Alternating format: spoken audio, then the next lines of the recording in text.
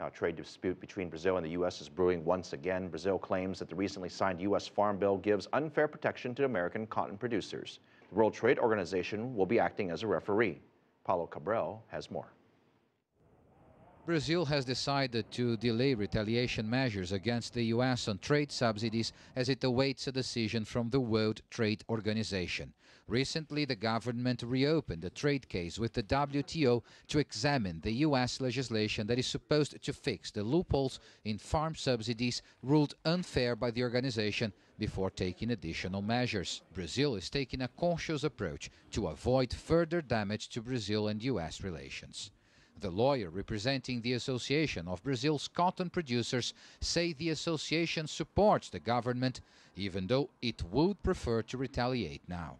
Our evaluation was that retaliation was a stronger weapon in terms of creating pressure on the United States to negotiate and to change their laws. The big issue about the U.S. subsidies is because they distort the international prices of cotton.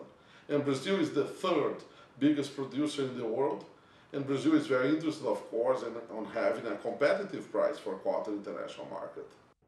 The U.S.-Brazil Chamber of Commerce say this won't damage the relationship between the two countries. Both governments have made very clear that this is solely a trade issue and not a political issue, that this will not affect any political ties or diplomatic relations. Obviously, there's a lot of competition, but I think it's pretty clear to both sides that the more we collaborate, the more we work together, be it in any sector, the better it is for both countries, for the competitiveness of both countries. Brazilian producers say cotton prices could be up to 13% higher in the international market if it weren't for unfair U.S. subsidies.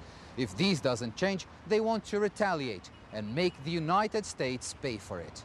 Paulo Cabral, CCTV, São Paulo.